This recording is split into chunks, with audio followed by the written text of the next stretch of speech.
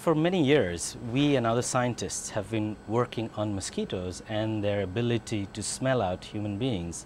So in my lab, we have been recently able to find odors that can specifically act on the carbon dioxide detection machinery of mosquitoes.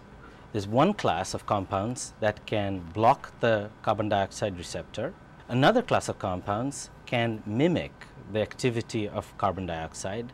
And the third class of compound, which is the most exciting, are odors that can superactivate the mosquito's carbon dioxide sensor. Or in other words, it blinds the carbon dioxide sensor for several minutes and they are unable to navigate towards a carbon dioxide source.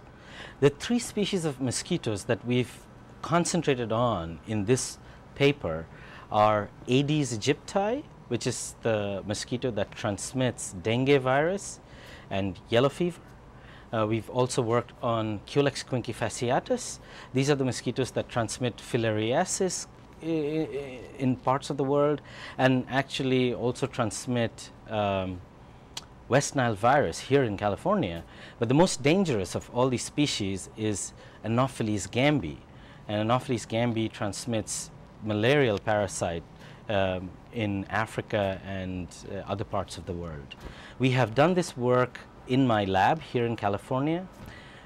Some of the work has been done outside in large arenas in Southern California, and part of the work has actually been done in Africa, in Kenya, where we were working in simulated environments that simulate sort of natural conditions.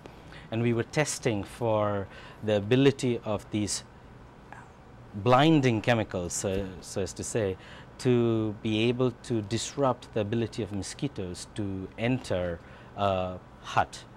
Now we are in the process of using these chemicals to create behavior disruption strategies that can block mosquitoes from finding human beings and in a way help in blocking transmission of diseases by these mosquitoes.